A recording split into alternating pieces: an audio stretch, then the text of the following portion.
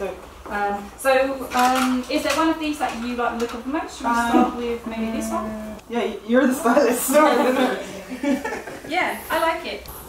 Cool. I like your necklaces as well.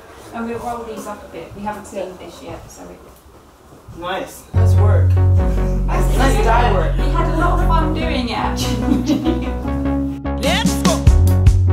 Space is the time between us.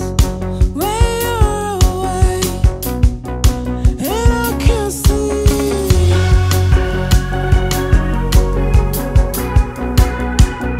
I grew up in Zimbabwe, so that's kind of where I started performing as well. Kind of open nights with friends in Harare.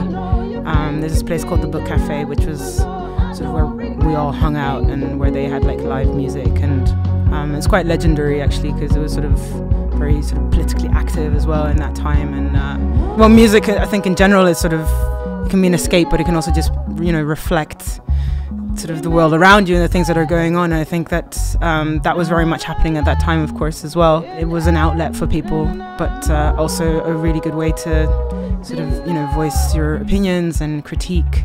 But I mean, for me, I mean, I was like 17, 18 at the time, so for me it was mainly just sort of trying out new songs. It wasn't very heavy-handed or anything like that, but I think we were aware, sort of on the periphery of what we were doing, that, you know, bigger things were at play for sure.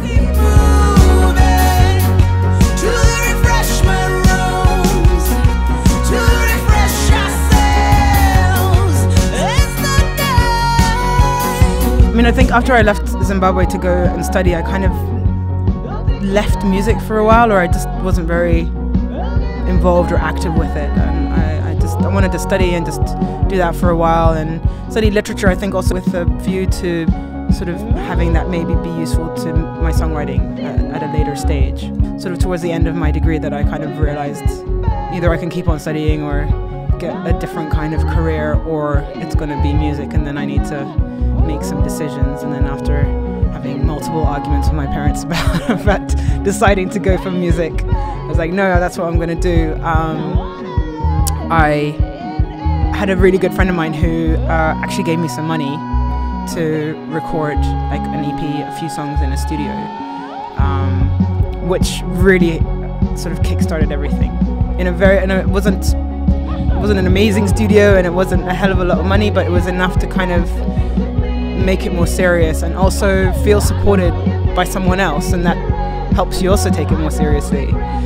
So I recorded a few songs, and somehow that got picked up by sort of an agent in Holland, in Amsterdam, and I moved there and sort of got more attention through them, and was able to get a deal to make an album, which I did. And then after the album, I sort of did a lot of sort of gigging and festivals and touring and stuff like that in Holland and in Europe.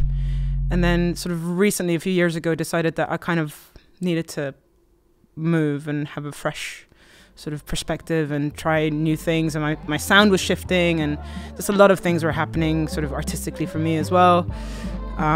So I was like, let's go to London.